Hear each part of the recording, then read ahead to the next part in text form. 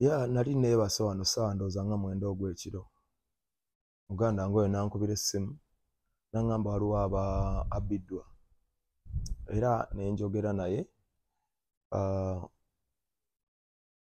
Bwe nayogera naye ku ssimu ne munnyonnyola naye yennyini Shakib serebu abantu bonna batambula nabo takola ki tabamanyi. Ontegeera kye gamba ffe bw'obeera ng'oli public figure osikiriza abantu bangi mugiramu ababi n'abaki n'abalungi. Naye at the end of the day ne mugamba waba asobola okw-identify nga si nti buli muntu gwe bandaba naye nti mba ndi naye. Ontegeera abamu mbasanga oba ndi out ne baneegattako kubanga abantu bangi. Nze nagamba abapoliisi n'ababbi mu ndongo. Ontegeera kye gamba kati nze simanyi ani wa poliisi ani ki. Nze ndi mukwano gwa poliisi, ndi mukwano gwani, abantu bonna mbeera nabo. Naye mu understandingako ekintu kimu nti in a street way bw'abanga aliwo ekikutuuseko obanga obbiddwa ne bagaagundi alayika amumanyi osobola omureachinga akuyambeko. Era namugamba nja muyamba bw'omwana identifyinga. N'aŋŋamba bagenda muwa CCTV footage kwesitanalabako naye bwe baba bamuyina amuleete. Maybe bwe mba mumanyi nja muyambe bba simumanyi. Ate kati eyo business ebyo byabwe nange nzibwa bulijjo. Tegeera nange teri gwe batabbangako. Yakulayinze n'agamba waliwo omulenzi gwe bagamba nti ali omu ku kibinja ekyo amanyikiddwa nga Benja. Anti Benja simumanyi naye agamba bwe bamugambye so ebigambo biyitingana asobola okuba nga bamugambye balina ekigendererwa oba sinakindi nga naye alina ekigendererwa kye simanyi. Kubanga nze Shakib kyali wange era olaba ne mukyala we naye kyali wange. Tubeera ffenna pate zaabwe mbeera nabo. So ate nange Pallaso sinze mugagga asembayo naye sinze muntu ali obubi ennyo. Okitegeera? So n'olw'ensonga eyo simanyi ani ateekawo mbeera oba Shakib oba bantu be oba abamugambye. But at the end of the day kyannaku nti kyabaddewo era bwe nnaaba nga nsobola omuyambako nja muyamba naye obuvunaanyizibwa bubwe kubanga ffenna bulijjo batubba. Si yasoose okubbibwa kibi nnyo sikiriza naye si yakoze eki yasoose alina lajanira abo oba baani naye tekifaanana nnyo bulungi ng'avaayo okuteeka ekintu bwe kityo ku linnya lya P. In case nga footage omulabyeko no recognizing omwana gwagamba Benja nti ali omu ku kibinja kyo, are you willing okubanga omubaako engeri gy'omuyambako omwana oyo azze ebintu bye? Bwe mba mumanyi nja kwogera naye no problem.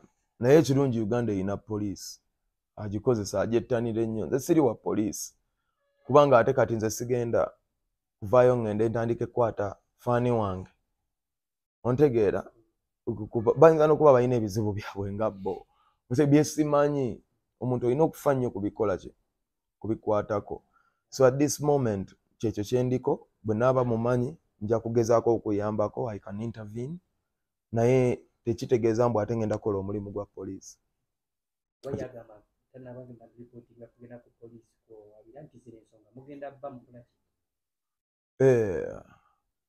Yaŋŋambye tannaba kugendayo era n'ankubira ne mugamba nja muyamba oba wawulidde audio gye ya recordinze.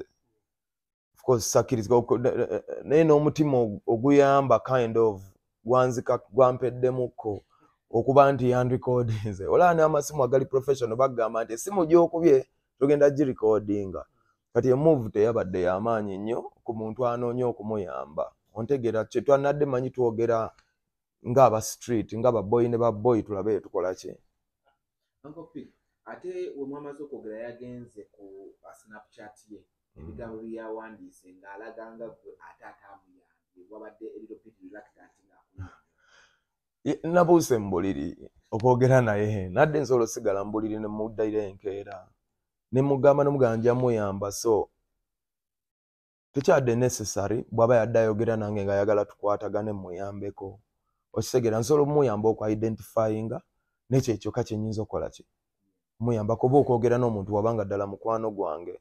So ekyomuyamba simanyi buyambi ki bwe yabadde ayagala kujja gye ndi kuba ewange sirina komera ontegeera ekyoku mbadde tumanyi nti omuntu watuusibwako ebintu ebyo asooka kufuna poliisi gundi oba statement n'akola okubifo bw'olowooza kino ekyokudukira amangu ewuwo yali talina kusooka ku poliisi nsobola yadde alina ogenda ku poliisi naye bwe nsobola omuandastandingira kubanga mukwano gwange ate abantu bamugambye ba identifying omuntu oyo somehow nange so bw'abanga yareachinze out to me it's a great step naye great step eyo yayonoonese oluvannyuma lw'okunrecordinga n'okugenda ate bwe yabanga yabadde andaajanidde nga alina kyayagala muyambeko kyadde kisobola okubeera awo ne tuyambagana kuba kati abantu bagenda kuyamba ki tewali abantu babiri ababadde basobola omuyamba either poliisi oba nze bwe mba nga mmanyi omuntu oyo kyadde kimala naye kati ndaba nga kyescalatinga so ntandika okwebuuza oba yennyini alina embeera oba balina embeera ne boyi we oba omanyi omuti oguliko ebibala gwe bakasukako amayinja kati ndi mu kwebuuza oba ali mu kuddala kwagala muyamba oba ali mu kasuka nkonyogo agamba mu statement agamba nti obutagenda ku poliisi ayagala ensonga zino gwe naye mubaka we ayagala mukkaanye atuule agenda kujja ate kati tukkaanya biki nze nkugambye embeera n'abantu baki nze nkugambye naye nyimbira abapoliisi n'ababbi nyimbira abalokole n'abasamize nyimbira abasiraamu n'abakatuliki nyimbira abakazi n'abasajja nyimbira abato n'abakulu I sing for people of different backgrounds nenku example nenkugamba naye yennyini sereebu mulaba atambula olumu n'abantu 100 bonna abamanyi oba asobola okweyimirira empisa zaabo batambula nabo bonna ontegeera just nze ndowooza bansimbyeko nnyessira unnecessarily ne bajja kuba bulungi mu mpandiika ye ne mu interview gye bamukozeeko ye Shakib alinga alaga nti alinga ekintu akiteekera ddala ku gwe nti omuntu ono yavudde namugangayo oba olabe n'empandiika ye Snapchat just nze kyendabyawo wakati waliwo alina embeera baagala tandika mwaka naye tebajja gutandikira mu nze waliwo embeera eri awo sijja kugamba nti eri ku Shaki oba kwanne waliwo embeera eriwawo ngiraba bagiteekawo but the fact remains nze sirina wembiyingiriramu sitegeera na bwembiyingiramu engeri yokka gye nnyinza obbiyingiramu nga noonya muyambeko obanga omuntu oyo ddala mumanyi bwe mba mumulabye kuba saabaddeyo naye kati bw'alemezaamu erinnya lya Pallaso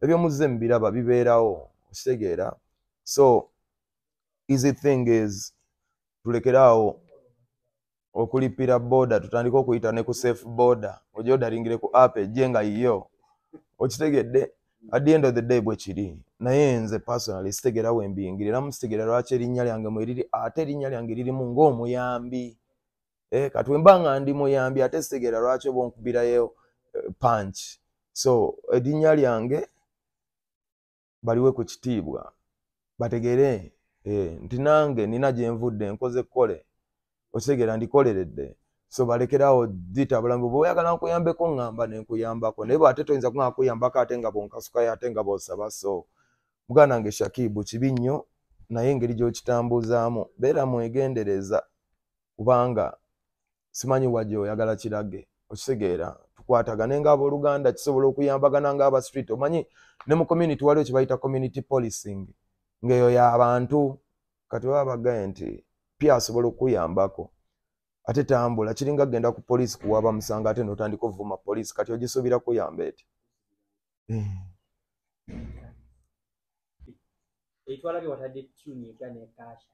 yaman eyo emboozi gye tulina okubeerako the bigger picture yaman it's trending number 4 in 3 days era mwebale bakyali bange waliwo n'ebitongole ebimu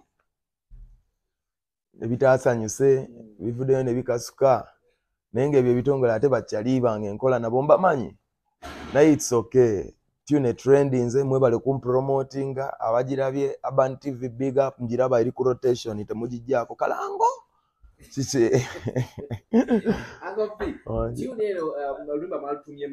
want money ate nga waliwo olulwimbo emabega lwewakola olwakuba mu nsi z'ebweru eri yonna yonna. Was it one of the inspiration of olulwimbo Luno Conscience? No, actually Conscience ye yalese idea you want money nange nemfitting in to really inspired at all by anything, really inspired by Conscience himself.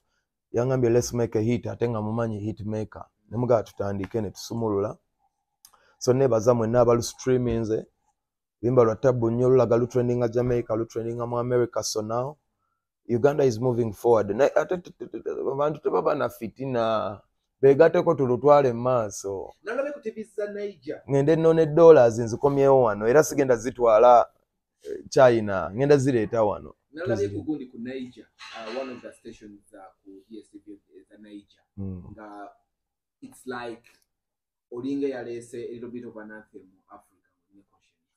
Yeah man, baddeko ku Sound City, Trace Africa, Trace Ani, TV nyingi kati zinsusenako.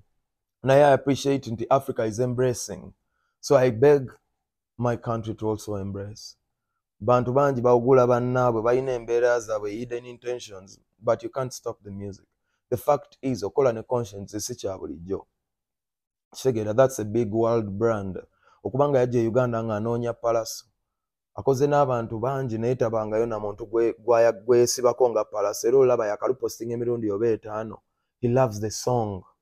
So it means Uganda forward. Tetusobola wangula nga tetulina bikonge bwe bityo. Ate tetusobola wangula nga ffenna twesiba ebikonge ku magulu. So bonna abateekawo obubeerabeeraawo babugyeyo bawulirize tune bye buli wamu naawe kkirize kubeewuwo ne matuugo. No. Twali tuli awo manager wa Conscience go bayita Star nan contacting nga tebanajja na Uganda nangamba tulira nti Uganda Pallaso yaliko twagala kola yo luyimba nani ne Pallaso. So personally nze manyi nti abantu abali international lumu mukola collabo ne babireka awo ngera bolabye akoze collabo nyingi nga tebalina video segera nga abireka awo nene nsalawo ne ngamba nti boba nkulabo ja Uganda. When you come to Uganda we link up and make this happen. Era bwe yajja ne bancontactinga omukwano gwatandikirawo kati nafuka mukwano gwange ne manager we ne management company ye ne kivaamu ebibala ebyo byolabye.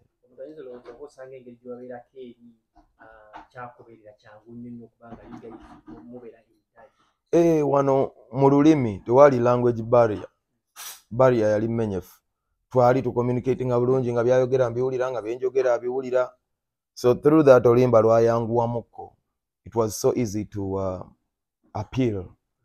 So we communicated properly. Simumanyi kuveeri naye communication yali nyangu to me. Kuba for some reason yali ng'omuntu gwe nali ndabyeko. Net communicating anakkiriza. Etuka okwata video era ebikonge ne bijjaawo tagenda fuluma wano. Bebezebe. Nenga ne bwata fuluma. Wano tuli Uganda ne nkwatagana ne baganda bange badagi nice ne bakisetting awo era ne tuyitawo. Awo mbadenzi ja ku video badga you took a long hours no okushootinga video nga ebikonge bitabuse. Video twali tugikoledde setup ey'amaanyi. Naye bwe twatuukawo ne bakuba ekikonge ne bagamba asobola fulumano tali safe simanya ate Uganda ate ne bamutiisa buba ba tourist abafa. Mbw ate wakafiira ba tourist kati ye musajja atunga alowooza nti tuli ku Serena ba tourist bafiiridde Makindye ontegeera. So yali ayagala tugende ffenna mu ghetto tugende we had a great setup nene kitasoboka ebikonge ne biba bingi naye mukama wa buyinza n'ateekawo empende endala enkozesa mikwano gyange ne gikimakinga happen era ne bamalanga abaali bakuba ekikono baamaliza bagudde mu supu. Anze sikuba nkokola nenze nesiba ku kyendiko era okumaliriza nga nvuddeyo ndi muwanguzi. Yeah man.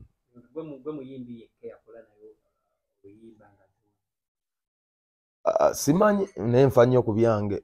Abalala bakola naye congratulations kubanga Uganda begenda forward. Conscience tafunika. Era yo bw'owulira omuntu eyayimba ne Conscience mugireko enkofiira oteeke wali kubanga ebintu biri mu management, sign here sign there call this one si byangu. Bw'owulira omuntu yenna yakola naye muwe respect kubanga si brand nyangu yakufuna. Bo bali mu nsi ezitusingako, they do things different, but at least the fact is I'm one of the lucky ones and the song is trending worldwide, so maybe this might be Uganda's chance to go worldwide. Katulabe gye kiraga.